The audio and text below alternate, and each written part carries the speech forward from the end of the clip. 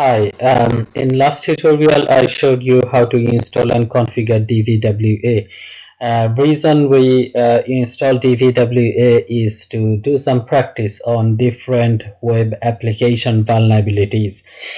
So this tutorial will be the first of this series where we'll go through with different vulnerabilities and we will see some ways of exploiting different vulnerabilities. Very first vulnerability I will be talking about here, just a simple command injection. So you use any sort of vulnerability presence within a web application and you try to execute the commands through that vulnerability into the server. Let's go through with the task, and as I explained, hopefully this will be quite easy session to understand.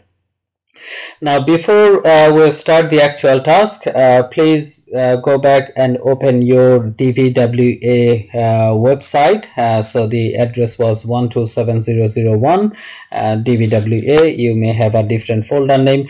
When you are there, please use the username admin, password was password, and I'm clicking on login. And this is our DVWA website as we have seen on previous tutorial. Now DVWA, as mentioned earlier, is the web application developed for practice purpose. People like you and me who wants to try number of different exploitation vulnerability analysis, we want to use DVWA. Very fast, before I move on with our first task, which will be command injection, I want you to click on this tab, which is DVWA security.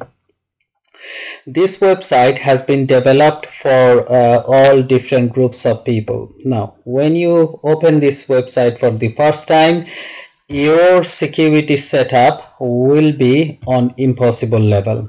I want to make sure you change this, because when you are starting as investigator, where you are starting your career as pen tester, you don't know much about security really. You need to have start working with some basic vulnerabilities, and I can assure you that there are hundreds of websites out there which does have this sort of simple vulnerabilities, and even the big names also does have silly vulnerabilities many times. So what I want you to do, when you are logged in, please click on DVWA security, and very first thing you do, please click on low and then click on submit. What this will do, this DVWA website security will be set up onto low level. Therefore there will be a number of vulnerabilities what we can try to exploit, so that we can learn. Without having this security set up as low, everything I'm going to show you now will not work, and a few other lessons what will be coming in next few days. Okay, so I'm assuming that you did set up your DVWA security as low. Now we have number of different types of vulnerabilities here, which has been left intentionally. Brute force, you understand, I believe, what brute force attack is. I'm not talking about brute force attack here specifically, at least for this tutorial.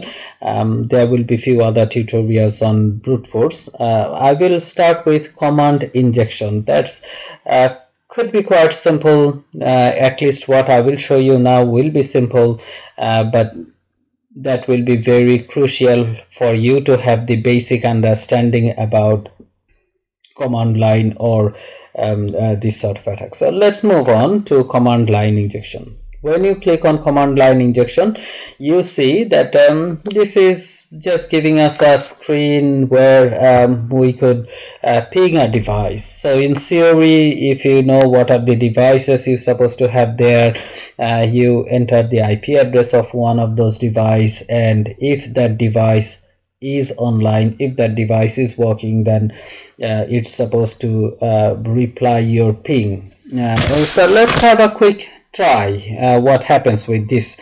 I'm entering an IP address 192.168.0.1 and I'm clicking on submit. So what will happen at the moment, it's saying that no ping reply from here. Why did I pick up this? Really no reason. I just picked up a number. Oh sorry, it's got the ping reply from 192.168.0.1. Fine. Now I picked up this device. This device is something within my network, and we got the reply from that device. But actually my intention wasn't to get the ping reply. Why do I want to have a ping reply from a website? Probably that's not my intention. At least that's not my intention for this particular task. The reason, you could enter any IP address, really, it doesn't matter, any IP address. My intention was to check what is the source code and what happens here. Now DVWA does give you the source code here directly, but you know how you can see the source code of this web page by using any tools. Hundreds of different tools out there, or any browser will allow you to see the source code as well. What DVWA will do, if you look at the view source, it will just focus on the particular thing, because I think you got the understanding that whatever we will try to do for this particular task, we are trying to do something with this particular area, not the whole website.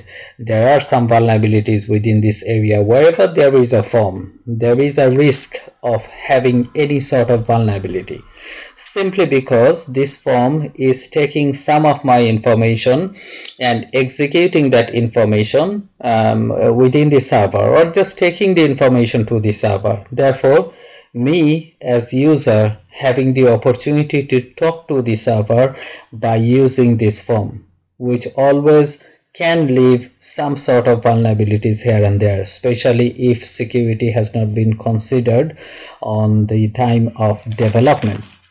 So what we want to do now, we want to see the source code of only this particular area, just to have a better understanding and to see if we can do any sort of exploitation there. So let's click on view source, and what you can see, that's the source code of that area only. Quite a few things. I don't want you to go through with everything unless you are good with programming. I want you to look at only this area, well, two of this area. If the main server was Windows, wherever you are running this application, if this application was running on a Windows machine, then this was the command. But if this machine is running on a Linux machine, then this is the command. So we are running this application on our Kali Linux. I hope you remember that. Therefore our concentration is here. Now what this thing is saying, it is telling us do a shell execution if someone send a ping command. So this is actually taking our command as ping. It will reply 4 times. It will try to reply 4 times. So as you can see, when I pinged 192.168.0.1, I got 4 reply, and this is the place where it's saying that just reply 4 times, and then take the target from user input. So this was the target field where I entered this IP address 192.168.0.1, and the whole shell execution took place. It just executed a simple command. But what I'm more interested, that where it in the first command there is a semicolon, and after that semicolon there could be something more. What it's suggesting, that do the shell execution. This is the first command, whatever we are doing, ping command, and then there is a semicolon. After the semicolon there could be something else. Whoever developed this program, they left this as a vulnerable point. So let me show you how this vulnerability could be exploited. If I say 192.168.0.1, that was the, if I take you over there again, so that was up to this. I did set up the target 192.168.0.1. After that I got a semicolon. After the semicolon, I can run certain execution. Maybe I can try to run certain commands after this semicolon. Just one command it will allow me to run right now. So let's see. If I have a semicolon here and I tried pwd before, you remember present working directory. If I click on pwd, click on submit, and let's see what happens. First command executed. For reply I had from 192.168.0.1, which was actually my first request. So this was the first part, right? And then I had a semicolon. Semicolon suggested, okay, that was end of the first command, and I have added pwd, which is the second command to show me the present working directory. And see the second command where it has executed. It's telling me this whole thing is executing from /var www.html dvwa. I believe you remember this whole path. This is the path where we did copy DVWA and install this whole application on that path. It is giving me the path, what it should not be. Let's try something more. We could say ifconfig. If we wanted to know the IP address of that server machine, ifconfig, clicked on submit, and bingo, we can see the IP address of the server machine just by giving that one command. We can find out few more interesting things. I was checking this 192.168.0.1 and I said, okay, show me the contents by using cat. Cat is the file reader I did use, and I asked to show me the contents of /etc password PAWSWD, which would keep the record of hashed password for individual users. And then you can see number of different users, other details about each of those users. Quite a scary things to do. So quick summary. All I did, I went to command line injection.